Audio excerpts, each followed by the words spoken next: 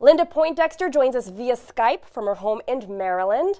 Linda, you were an Episcopal priest, and 11 years ago you became Catholic. So my first question is, do you miss being a priest? You know, I really do not miss being a priest, which surprised me a little bit. The things that I really loved most in the priesthood, working with people, working in the church, and things are still very available to me. And of course, I am so happy being a Catholic that I cannot possibly wish that I could go back. Linda, in your own words, how do you explain to people why the Catholic Church doesn't ordain women? Since I'm sure given your situation, you get this question very frequently. Christ came to us as a man, and this was not an accident. This was a design of the Creator.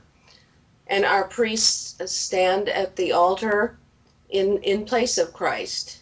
Some people have said that Jesus did not choose any female disciples because he was influenced by the sexist culture of his time. What are your comments regarding that?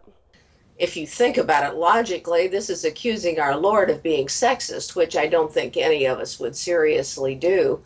As a matter of fact, Jesus elevated women way beyond what the society around him did. What do you say to people who accuse the Catholic Church of being sexist?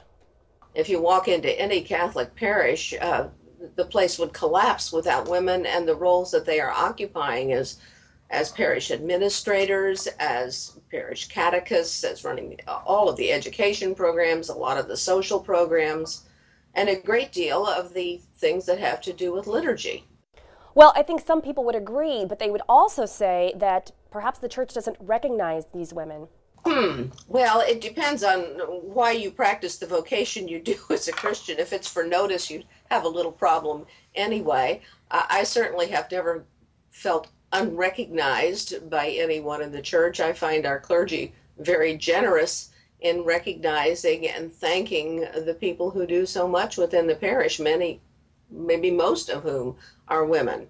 So when you decided to become Catholic, how did you come to terms with issues such as this one? It became necessary for me to understand that the church first was divinely inspired and given by Christ infallibility of teaching.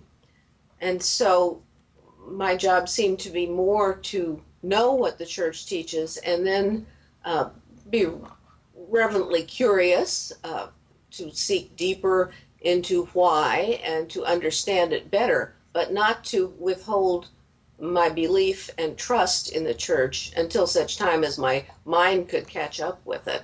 What are the differences between an Episcopal priest and a Catholic priest?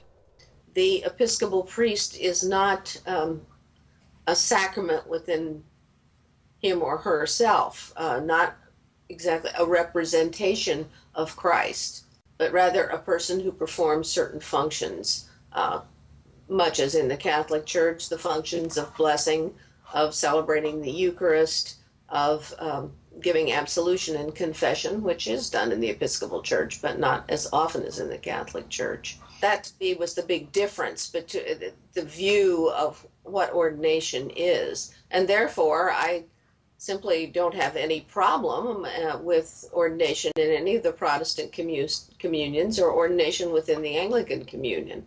What comments do you have for women who are struggling with this issue and who perhaps say that they feel a calling? I think it would be very, very difficult if one feels called to that, not to think that the church was slighting you. However, I would encourage such women to keep praying. Certainly, they are called to dedicate their life to Christ. Finally, Linda, what can the church do to help these women? It is difficult for women who feel that, and I think they need to be treated very gently and with great care, because they are people who want to be very close to God and to be doing His will. Linda Poindexter, thank you so much for speaking with us today.